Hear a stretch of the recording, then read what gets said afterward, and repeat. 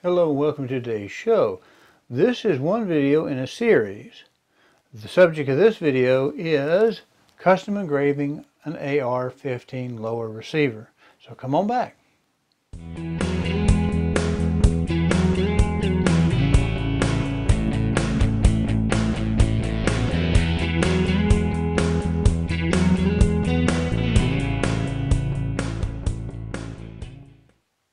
As with any video dealing with firearms, the purpose of this video is entertainment, not instruction.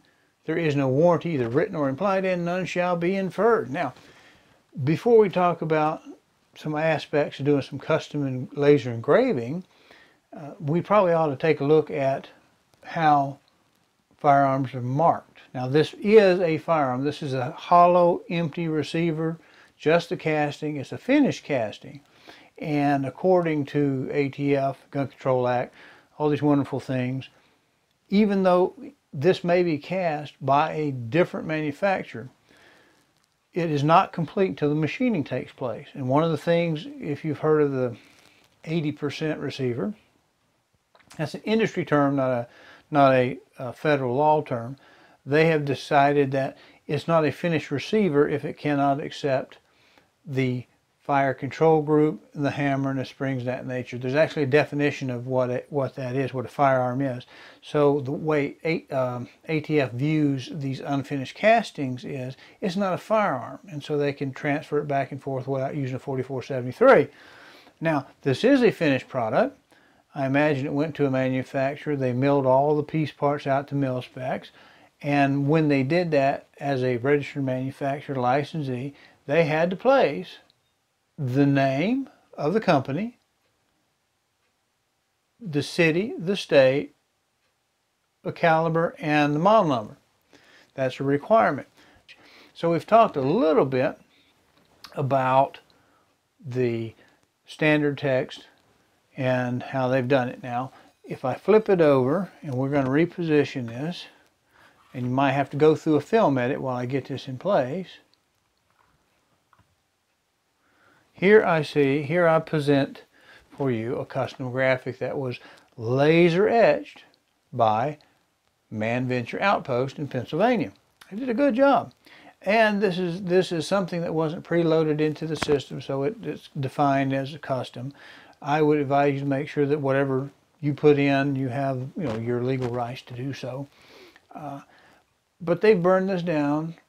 I told them it was to be engraved for the purpose of taking paint, so it burned down a little bit deeper.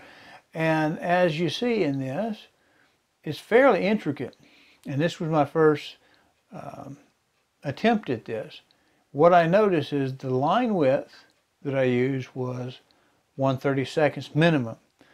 I believe I should have allowed for a little bit more space between valleys, so that between features I'm like 3/64, because right in here you can't really quite make it out where the rays come together, and the cross up on top of the crown is another cross, and it's just a little too tight. There's not enough material left high that by the time it was burned, and then this has been Cerakoted, by the time it's been blasted and all that, it's kind of lost that definition. So if you don't try to get too fine and too detailed, it works pretty good. But there's no fault of the laser engraver at this point. It's just my design when I drew this up to replicate an old fraternal sign. That's the way it turned out. Now you see that the text of Vinces, it's just a standard at least 1/16, because I figure if that's the NFA requirement for marking a firearm, that's a good height to make it.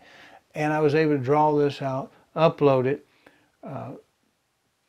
MVO, or Manventure Outpost, was able to load it into the machine, fix it, adjust it, and do a little bit of positioning work to make sure it looked going to be just fine, and then burn it down, because you don't get to put it back, right? Now, I'm going to reposition this camera again and try to show what I believe we did a layering effect. And I'm going to get that about like that. We may do a cut, because as I focus this in, it may overshoot. And I'm very close with a fairly Okay. One little cut there so I can get this position, get the work position right. Now one of the things that clearly looks to me like it's been done is I visually detect a layer and then a deep one. So it's like it's been cut into two layers, a wide layer and a narrow layer to kind of approximate that nice little roll saddle shape we had on the roll die. So these edges are fairly sharp and visually distinct. But when I look at it with my little eye, I spy a deep, narrow cut to get the depth out of it, and then a wider kind of shouldered cut up above. So there's some work that goes in to doing something like this. Again, like I say, those are just my tips. You may do as you see fit. Now we're getting ready to do another little cut while I reposition the work, and I'll show you the work that a different engraver has done for me on this particular firearm. If you desire to have a short-barreled rifle instead of a pistol, they're very similar, but one of them is a felony if you get caught with it and you don't have a registered weapon. There's a process to go by it, which is a different video.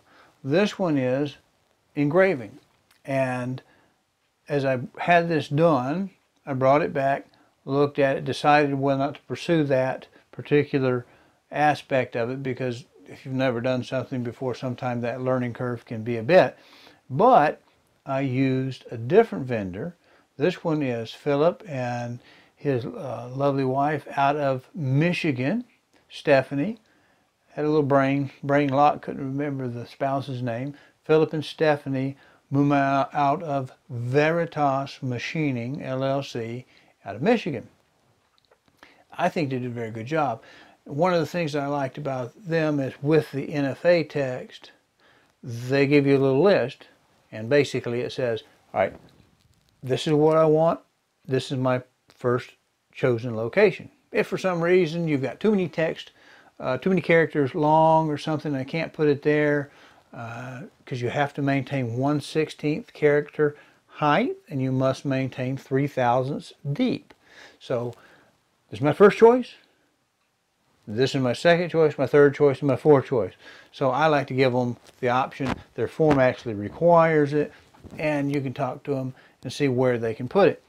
On the outside of a magwell, but I already have my custom graphic there. So on the inside of the lip, the funnel lip of the lower receiver on magazine well, along the sides above safe and fire, along the fire control group well, there's on that side, the other side, or along what a lot of people are doing is they're running it inside the trigger, I guess just trigger hole, I don't know what you call it. The trigger hole is actually in the casting, but the trigger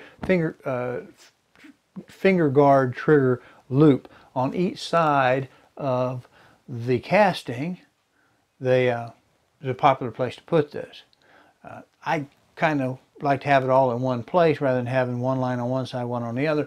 And the question was, could Philip and Stephanie lay out my graphics, maintaining my 1/16 of an inch character height and 3/1000 deep if I did it a little bit different? And what I wanted to do was put it widthwise. And that depends on, of course, the font and the text itself, how many characters I have. Now, this is my name, my city, and my state.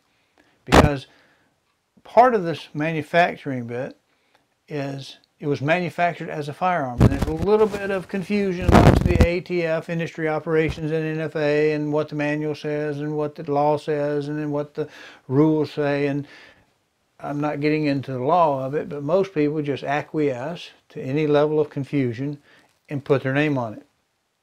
In addition to, now what you have to be careful that you don't do is modify a serial number, because that is basically the birth certificate of that firearm. So you can't obscure that. I don't know if it's obscuration is an issue, but you can't make it obscure. You can't scratch it out. You can't mess with it. You can't modify it. You can't add extra letters to it. So it already has that. The manufacturer made it as a firearm. If The way I understood NFA people is when you make it into a registered Class 3 firearm, that what you're doing is you're the new maker and they want you to put your name on it. Although I'm not sure how that fits in with the statute as far as traceability, considering we already have a serial number in the manufacturer and we have the transfer on a 4473. It may be that the 4473 transactions are not fully recorded and they want to know when we have it. But still, on your paperwork, you put that same manufacturer serial number and identification. When you register it, it looks like that would work.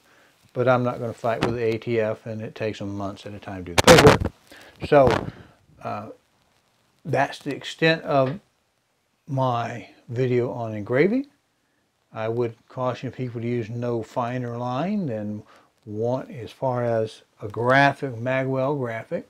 Probably keep it around 1/32, maybe 3/64, somewhere around that area.